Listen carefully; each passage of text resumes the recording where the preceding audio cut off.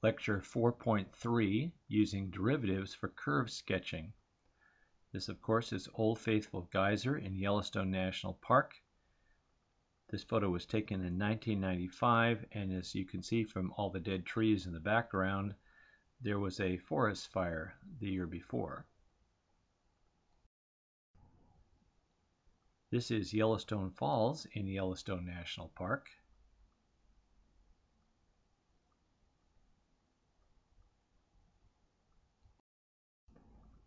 And this is Mammoth Hot Springs, also in Yellowstone National Park.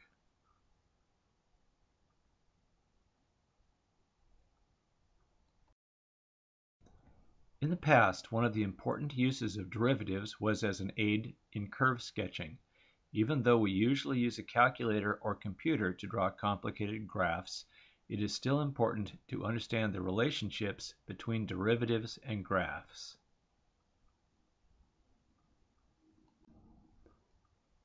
First derivative. If y prime is positive, the curve is rising. If y prime is negative, the curve is falling. And if y prime is 0, there's a possible local maximum or minimum. Once again, remember that y prime is the slope. When we look at the second derivative, if y double prime is positive, then the curve is concave up.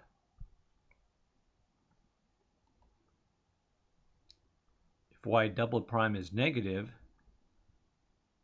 the curve is concave down. I had a student one time that told me he remembered which one curved which way, because if you're positive, you're smiling, and if you're negative, you're frowning.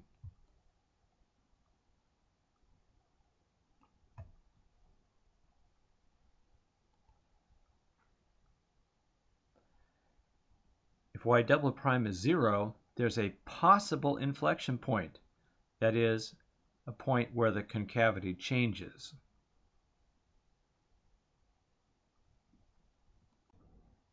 Example. Graph y equals x cubed minus 3x squared plus 4, which factors to x plus 1 times x minus 2 squared. There are roots at x equals negative 1 and x equals 2. If we look at the first derivative, y prime is 3x squared minus 6x. Setting y prime equal to 0, we can factor out a 3 and then factor out an x, and we see that x could be 0 or 2. That tells us that there are possible extremes at x equals 0 and 2. We can use a chart to organize our thoughts. The first derivative test looks like this. We know that at 0, the derivative is 0, and at 2, the first derivative is 0. Now we need to investigate what happens between those points. If we plug in 1, which is a point between 0 and 2, we see that y prime of 1 is negative 3. Since it's negative, that means the original curve is sloping downward.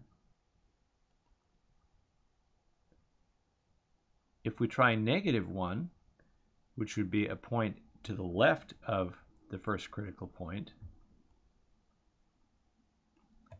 we see that y prime of negative 1 is 9, which is positive.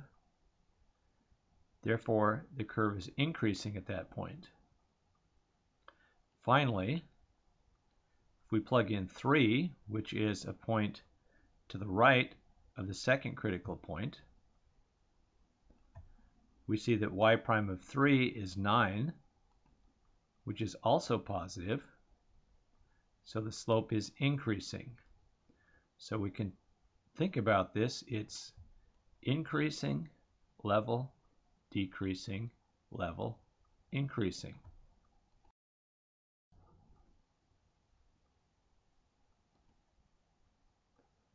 Therefore, there's a maximum at 0. Once again, it increased to 0 and then went back down, so there must be a maximum there. And a minimum at 2, because as we can picture, the original graph went down, leveled off, and then back up at 2.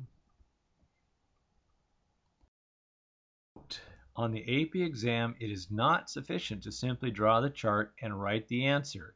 You must give a written explanation. This would do it. There is a local maximum at 0, 4 because y prime is greater than 0 for all x in the interval from negative infinity to 0, and y prime is less than 0 for all x in the interval from 0 to 2. There is a local minimum at 2, 0 because y prime is less than 0 for all x in the interval 0 to 2, and y prime is greater than 0 for all x in the interval 2 to infinity.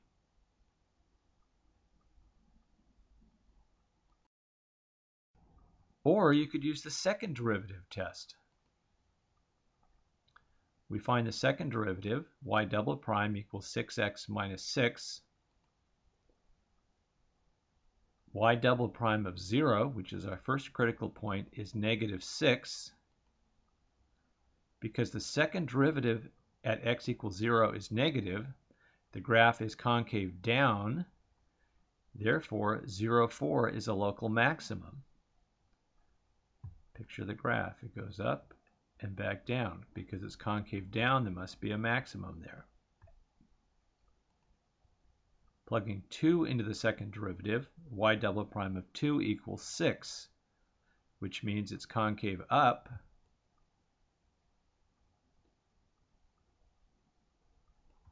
Therefore, there must be a local minimum. Because the second derivative at x equals 2 is positive, the graph is concave up, and therefore 2, 0 is a local minimum.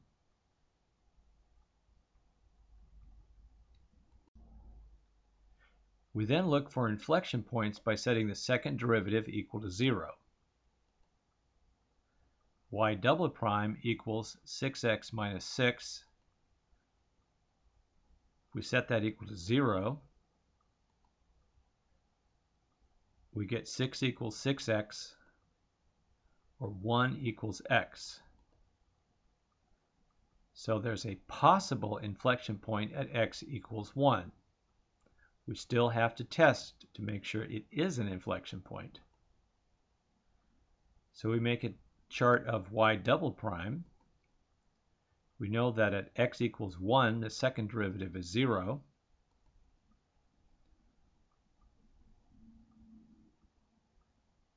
If we plug in 0, which is a point to the left, we see y double prime of 0 is negative 6. So we have a negative second derivative. We plug in 2, which is a point to the right of our possible inflection point. We get a second derivative value of 6, which is positive. So what we see is the original graph must change from concave down to concave up at x equals 1. And since the concavity changes, it's an inflection point.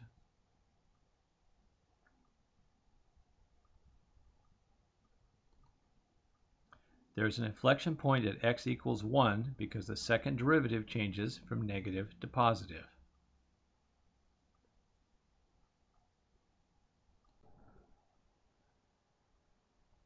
Now we make a summary table. At x equals -1, we calculate y equals 0, y prime is 9, and y double prime is -12. Because the first derivative is positive, the graph is rising, and because the second derivative is negative, the graph is concave down. Put that point on the graph.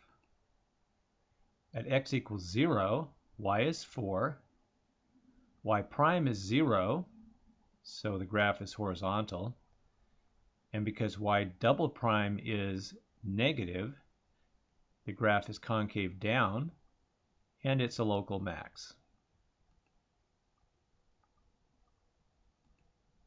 At x equals 1, y is 2, y prime is -3, so it's falling, y double prime is 0, and we confirmed earlier that that was an inflection point. At x equals 2, y is 0, y prime is 0, so once again the graph is horizontal, y double prime is 6, and since y double prime is positive, it's concave up, making it a local minimum. And at x equals 3, y is 4, y prime is 9, which means the graph is rising fairly steeply. Y double prime is 12, which means the graph is concave up. So now that we know what the graph looks like, we connect the dots.